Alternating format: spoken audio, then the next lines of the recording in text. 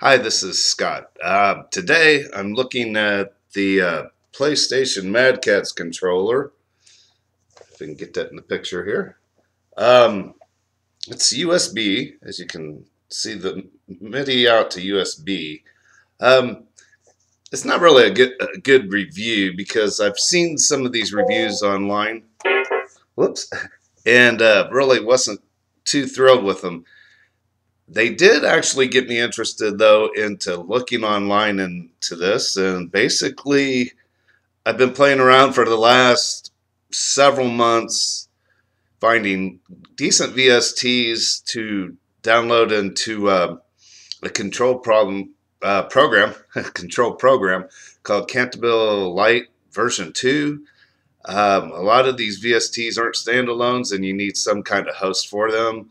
The other hosts I found out you could only put two at a time in there, and then it seemed like too much of a bother. So this Canterbury Lite, you can put as many VSTs in there as you want at the same time, and then just switch back and forth if you want to. You can actually mix them to where you can play, layer the synthesizers on top of each other.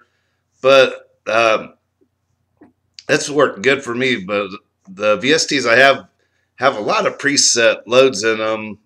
Most of them are like scientific sounds. There's a lot of arpeggiator patterns, which are kind of good. There's a lot of good sounding pads, um, but like a lot of them, um, not all, but there's some of them out there, and I don't know why the people even put them online. Their sounds are just junk. I mean, they sound like crap. Sorry to say, but the people come online doing their own reviews for their own software and saying, "Oh, this sounds fat." It sounds like a fat piece of crap. Every sounds almost the same except for a little variation, and that's pretty much all there is to it. But now, especially saying all that, I've had a lot of fun learning the real basics of just the USB to MIDI system online here, and with the Mad Catz controller for Rock Band 3. I found this about 2 Christmases ago. I was out actually shopping for other people. I found this in the store, and I remember when it first came out, I thought, wow, this is great. This Rock Band's got a keyboard function to it now. But at the time, and as of now, I didn't have the game system, an Xbox for it. I like playing around with the games at other people's houses, at the Best Buy and other electronic stores that had the Rock Bands out. I'd try to play them, and at the time, it was $65 US for one of these controllers, and I thought that's too expensive. You take that and think, oh, I got to save up a couple $100 for the Rock Band, and then more for the software in the game. This one came without a game, and it was on clearance at a GameStop. $20 US, $20. And when I first got it, I thought, wow, this is really great. It had a what was the thing? A wireless control adapter. But one of the first videos I saw said that you couldn't use this wireless for the purpose that I wanted it for, which was a controller for a VST or a digital audio workstation like Fruity Loops. That's the one I use right now. That and a Magic. I got a copy of Magic Music Studio a few years ago. That was like on clearance rack for like $15. I picked that up. And then once I found out about MIDI to these other softwares, I was really looking to get this. And when I saw it at GameStop for like $20, I said, okay. When I went to try to set it up and learn how to do it, it didn't quite work all the time. And then when I finally learned that you look into the MIDI setups for this, because it's USB, I had to go to Guitar Center and buy a USB adapter for the MIDI, which was kind of expensive and a little bit more than I thought it should have been. But now things are working good. Right now I've got this into Cannibal. You can just hear a basic, it's like a piano, some type of piano sound.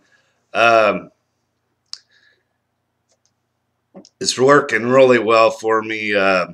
Of course, like everybody knows or have said online, that they can't figure out what this little D-pad does, and I think it's something for the game only, so I'm not going to be like other reviewers and say, oh, this is for something, but I don't know what it is. If I do that, I'm sorry, and I'll get back and put it on another review.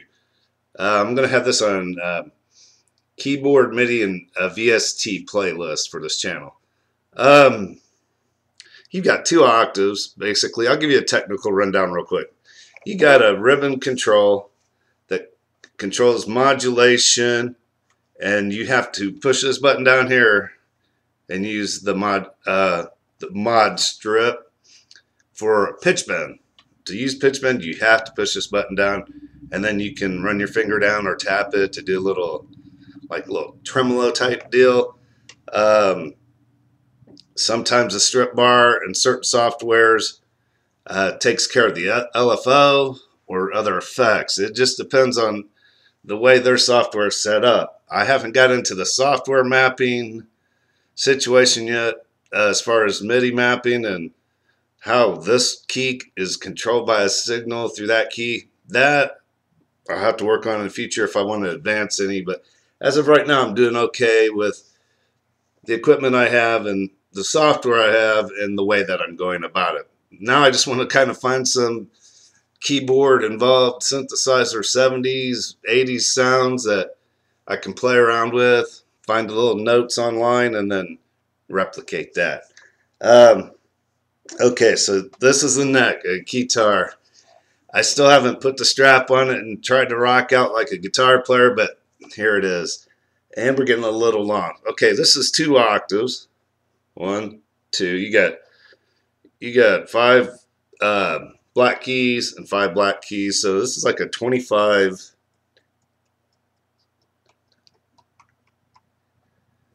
15, 20, 25. Okay, it's a 25 keyboard, 2 octave keyboard. The D-pad, I don't know what it does. Some softwares, it may do something for the game. It definitely does. And for this, the little piano button doesn't really do anything yet that I know of. The little buttons.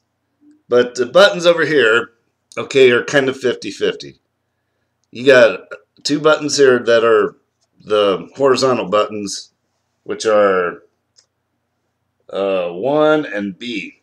Control the octave. So if you have middle C and push it up, it pushes it up to the next C, and down, whichever way you're going down the keyboard. These 2 buttons here, the 2 and the A, actually in some softwares, not in all because of the way they're set up, some of my VSTs have done it to where you push these buttons, it controls going up and down on your patches to your different sounds in your menus of your VSTs, which is kind of interesting, but there's really, at this time that I know of, no way to do patches that you want to do. You just do the other 2. There's no way of saving a favorite as far as I know. And then you got the MIDI, which goes in from the keyboard into the computer. And then, of course, it's battery powered or USB powered. And why you even have batteries in this, because you're going to be playing it through a computer or MIDI other source anyway, to where the computer's going to be controlling it. So I don't even know why there's batteries in it, except for the game. When it's wireless, you have to have this controller on. So that's the only reason for batteries. We're getting close to 10 minutes. I just want to keep it short. I want to tell all the people out there on the East Coast, U.S., here in the Midwest, we got another snow. and I hate it. But this is the beginning of. I'm just letting you know I'm interested in the Keytar thing, synthesizer thing. So it's just a little video. If you get bored, uh, put some good comments below. Tell me what you want to know. If I don't know it, I can find out for you. If you know something that you seen a mistake in the video, just say, hey, I can help you with that, or you're wrong. No reason to be abusive, but if you see something that you don't quite get or that I might have passed over, just hit the comment. Like me on this channel, share it on Facebook, do whatever you want, but I just wanted to get on a quick video here. I've been gone for a while. I've been spending pretty much these snowbound days here in Illinois between shoveling snow and staying inside trying to get rid of the cold. So you guys have a good day, and we'll see you again. This channel has multi-interest and is going to go farther with this. So if you're not interested in the Asian music scene, you don't have to watch those videos, cooking or other things like that. But if you just want to BS about MIDI and keyboards and performance controllers and software, let me know. If you see something, especially if it's free, drop me a line and say, hey, I've got the coolest thing that you probably don't know about. Why don't you check it out? Okay, well, this is Scott for Osaka Ben, the Osaka Ben 10 channel, and everybody out there in the world, have a good night, and I'll see you in the next video. Okay, now I just have to learn how to turn this off now.